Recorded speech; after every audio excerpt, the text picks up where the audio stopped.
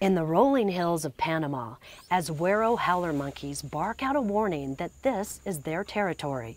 But the forest these critically endangered animals are protecting is shrinking. The tropical dry forest once covered much of the Azuero Peninsula, but now this patch near the tip is part of the only 8% that still remains. You can see a teak plantation off in the distance where the trees are fairly uniform. You can see large burns of pasture. Ruth Metzel is with Pro Eco Azuero, an environmental nonprofit organization headquartered in Pedasí, Panama. She points out vast expanses of deforested hillsides. Well, we suffer no illusions that this entire peninsula is going to turn back into forest.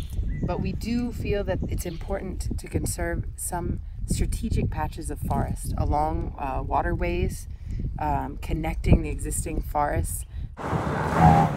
Cattle ranching has been an important way of life here for generations.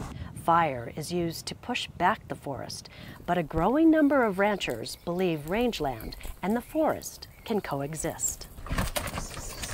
26-year-old Yaralis Baista is one of them.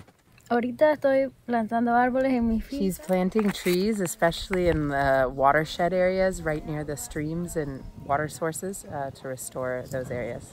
Yaralis and other landowners are working with Pro Eco Azuero to restore patches of forest and create a 75-mile wildlife corridor where forest animals can move across the peninsula. Restoration efforts are designed to help preserve the local culture as well, as artisans rely on wood and other forest products for their livelihood.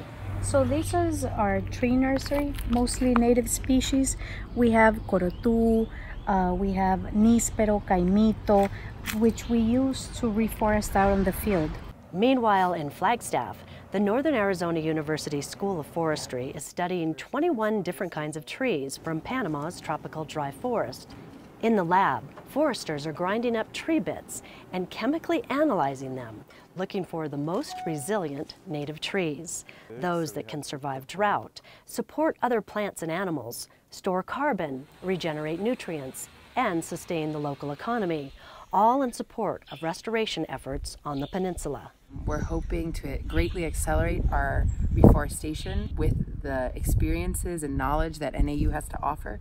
We're also hoping to really advance our GIS knowledge and to connect what we're doing here with other parts of the world.